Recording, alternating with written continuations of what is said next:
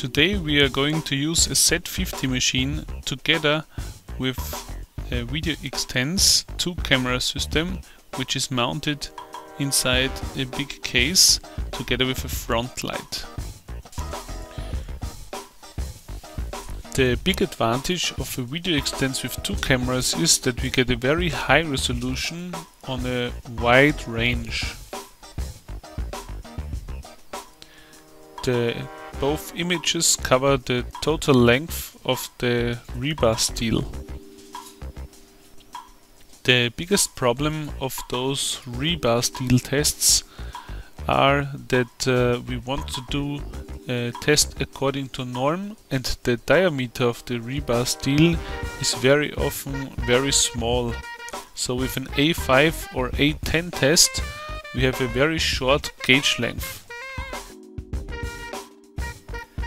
So compared to the big length of the rebar steel, we got a very small gauge length, so it's very likely that the break is outside of our gauge length and the breaking strain cannot be determined correctly at the end of the test.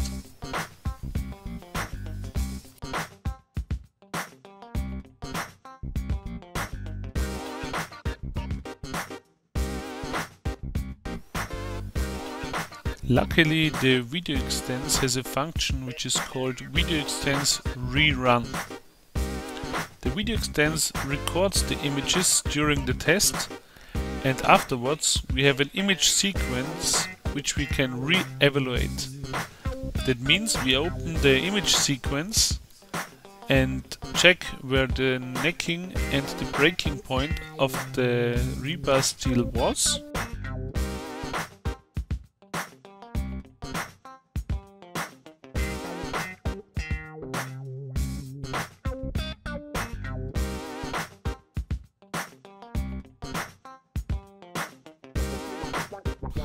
With the shifter on the top we can watch and browse through our recorded images and see the necking position.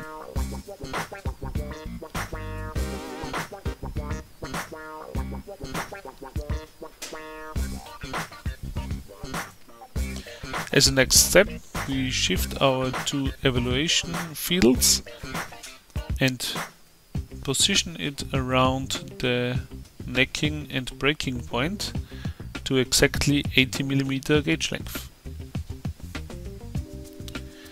Now we can re-evaluate the strain with the new positions but the same gauge length, and we get the correct values by loading the old load values and synchronizing it with new evaluated strain values.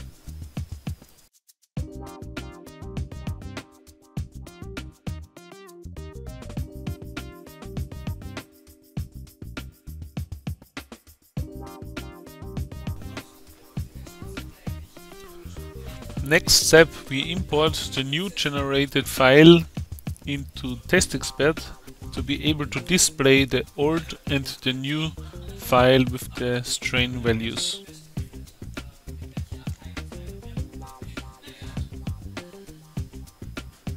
Now you can see the big difference between the first and the second strain evaluation, and so the breaking strain can be correctly determined.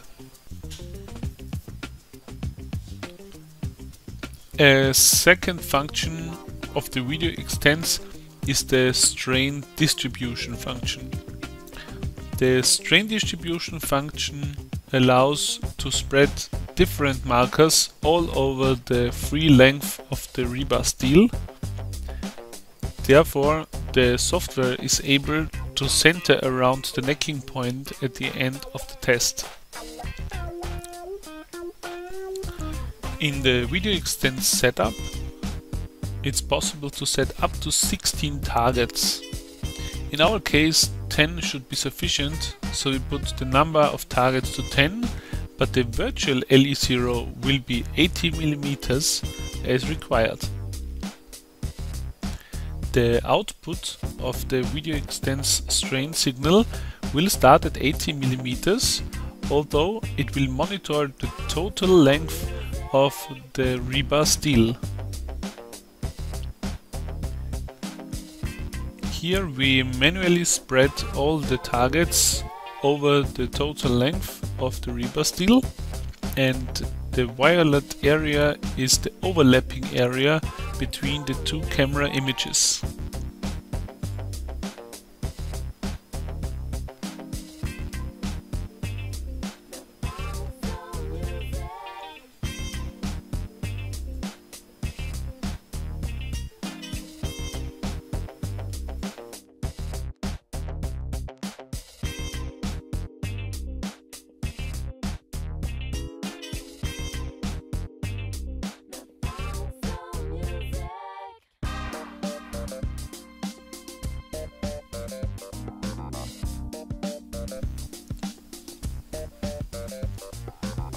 When the Video Extens program is opened and shown at two monitors, we can see the total free length of the specimen.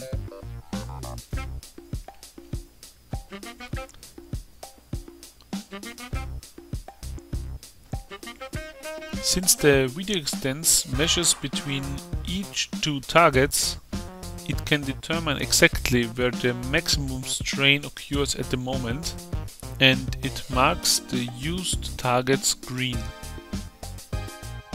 At the end of the test, the Video Extens will measure around the necking point because it recognizes that the maximum strain is occurring exactly there. Therefore, it's able to center around the necking point with the measurement gauge length.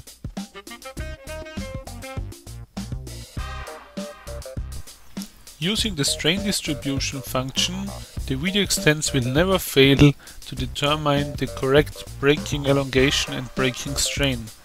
Therefore, a rerun after such a test is not necessary anymore.